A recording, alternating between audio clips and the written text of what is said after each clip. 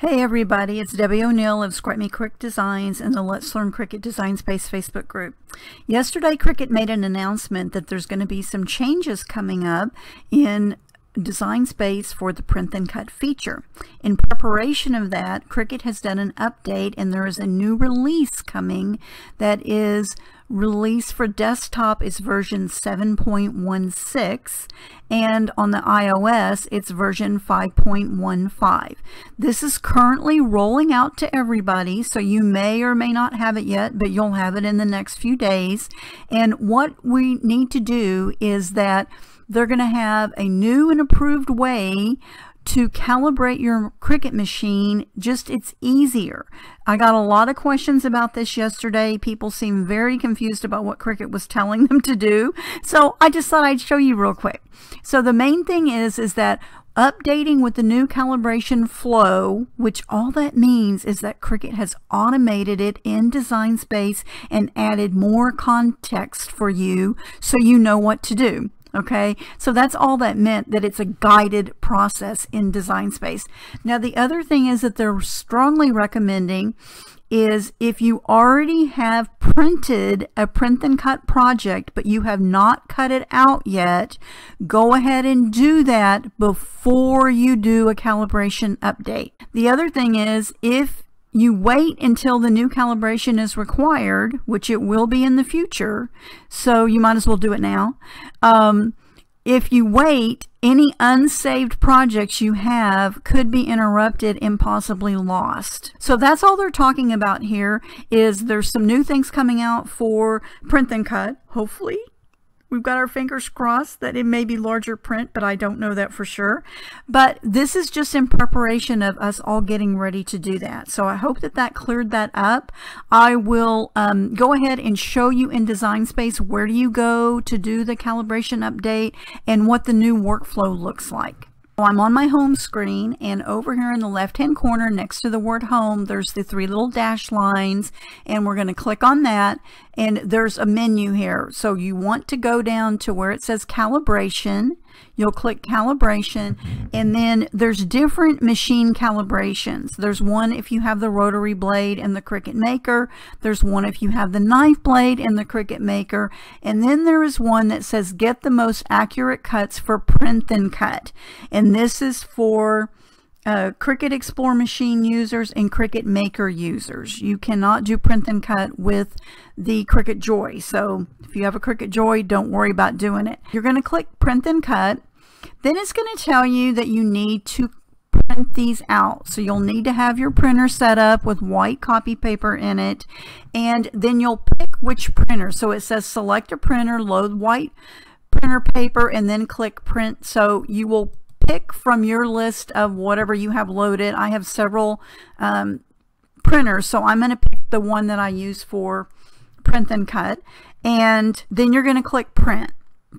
Okay, so it's going to go to print, and you'll see the little circle here where it's telling you, and now it is going over to the printer. Once it's gone to the printer and printed out, you need to retrieve that from the printer, and then you will click continue.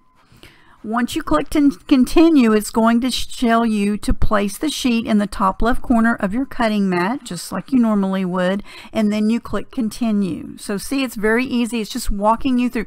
This is what Cricut says is a guided experience. So then it's going to ask you to pick which machine you're using. Make sure your Cricut is on. Now, I do want to remind you, you have to do this. Let's say I have a Cricut Maker, I have a Cricut Maker 3, and I have a Cricut Explorer 2. I will need to do this process on all three of the machines. Okay, this is not just one time in Design Space. This is calibrating the machine to talk to your Cricut to cut correctly. So I'll have to do it on all three of my machines that I use, and I do use them all the time for various things. So right now I have my Cricut Maker turned on. It's asking me which Cricut Maker, so I'm going to pick the one that I have, and it's going to go through and pop over and communicate with that Cricut. Now it's going to tell you prepare the machine. So you already have your fine point blade already loaded. You don't put anything in the tools in clamp A. clamp B has your fine point braid, and then you're just going to hit the arrow key like you normally would in Design Space, and you have loaded that printed image on your Cricut mat, and now you're just going to feed it into your machine like you normally would. Now it's telling you that you're going to press go, and then you will hit the go button there on your machine with the little Cricut head. And what's going to happen now and you can hear mine in the background working.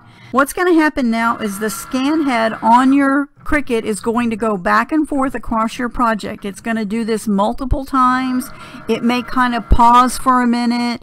It may do it'll go up and down and across and so forth. So that's going to take a minute or two for it to do that. Do not interfere with it. Let it do its thing. If you're having problem with your scanning head having the light on and print and running across correctly, and you get the can't continue, or there was an issue or something, there are some troubleshooting steps in Design Space that you can follow, and I'll post those in the link in the description of this video. So if you need that, you know where to go get those troubleshooting steps. It has a lot to do with the amount of light that you have. Now, you will realize that sometimes it will kind of pause for a moment. Just like I said, let it continue. It pauses right before it's about to stop. Now you're going to get to where it says Assessment 1. Now this is where you do not unload your mat, so don't be tempted. I know we're really bad about trying to grab it when it's finished doing this, but leave it in your machine exactly where it is. Now what it's telling you to do is that it just now cut a fine line around the middle box here on your sheet. So this is your printer sheet, your calibration sheet that you have on your Cricut mat. It has now cut out around the little black box in the center. What they want you to do is to look at that black box and find out, does it look like the line is pretty close to around the black box? Or if it's kind of off, see how like right here, it's way off the box. Like if you cut with this now, your print and cut images would cut wrong. So you want to tell it, yes, mine looks fine. It says, does the cut line touch the printed line all the way around? All right, so it depends upon what your box looks like. Now, I will tell you what I ended up doing. Cricut has a tip down here that says take a photo and then zoom in to see if you can see it better. That did not work for me because all it did was make the image really blurry, and then I really couldn't see the line. What I did though was I used my smartphone, and I used the flashlight app and held the flashlight up to it, and then I could see the lines really easily. So that's what I did and what I recommend. Now you're going to need here to pick which is your situation. Does the cut line look like it's, you know, pretty close to where the edges of the box are? It's on the black. Then you're good. Then you click yes. If it is off, then you click no. Now mine looks fine, so I'm going to click proceed to fine calibration, and I'm going to click yes, and then I'm going to say continue. Now what it's going to be doing is it is going to be cutting across the top of the screen and down the side where those black lines were around it. And while it's doing that, that's how it's honing in on where the line is on your machine. So your machine is cutting across all of those, and here in a minute when it stops doing this, then you get another selection. Now it's really important that you let it finish cutting those little lines and wait till it stops, and then we're going to do the same thing. We're not going to unload our mat. Our mat stays in the machine at all times. So once it finishes doing this process, leave it in the machine. Now it has gone through and it has cut all the lines across the top and all the lines across the right side. Okay, so what it wants you to do next is look at those lines, and this is where, now leave it in your machine. This is where I use my flashlight on my phone to hold it up to those lines and then stand directly over it and look and see where the cut line is. Find the one that looks like it's in the center of the black line. You're going to see some that are way off to the right. You're going to see some that are way off to the left. You're going to see some that are kind of, you know, not quite right. You want to find the one that looks the most like it's in the center. Okay, so you'll do that for the top line, and then you're going to come over here to where it says top line selection, and you're going to pick the number across the top line.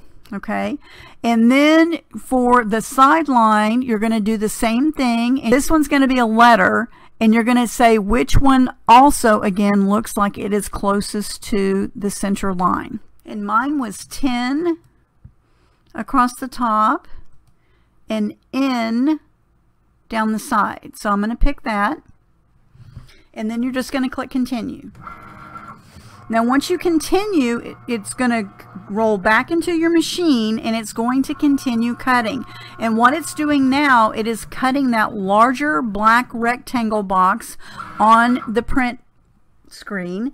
And then there again, you need to say, is it close enough or is it not? Now here's a tip for you. It's very hard to see this, okay? It's very hard to tell if it did it correctly or not. So what you want to do is, I just use my Cricut tool and I gently lifted up the edge and then pulled it up enough, still leaving my mat on my machine. I do not want to roll it out yet. And I lifted it up to see, did it look like it cut correctly for me all the way around? And I left it on. I just kind of lifted up each edge and pulled it up, and then I laid it back on exactly where it was. And if it looks like it was cut close enough to the center, I say yes. If it looks like no, I'd rather do an calibration, you start the whole cycle over again. So I'm going to say yes, mine looked great. Yours may not. Don't worry about it. You'll just go through the whole calibration process again. Once you've agreed that yes, everything looks good, then you're going to get to the calibration complete. Yay! The new settings have been saved to your machine. Nice work. All right, so it's as easy as that. It's only going to take a few moments to do it. I hope that if you have any questions, reach out, let me know. I'm always happy to help you. And be sure and subscribe to my YouTube channel, because with all these Design Space changes coming up, I'll put out new videos every time there's changes so that you guys can stay on top of them and you know what to do with the changes. Happy crafting. Make it a great day. And if you're not a member of our Let's Learn Cricut Design Space Facebook group, please come join us over there.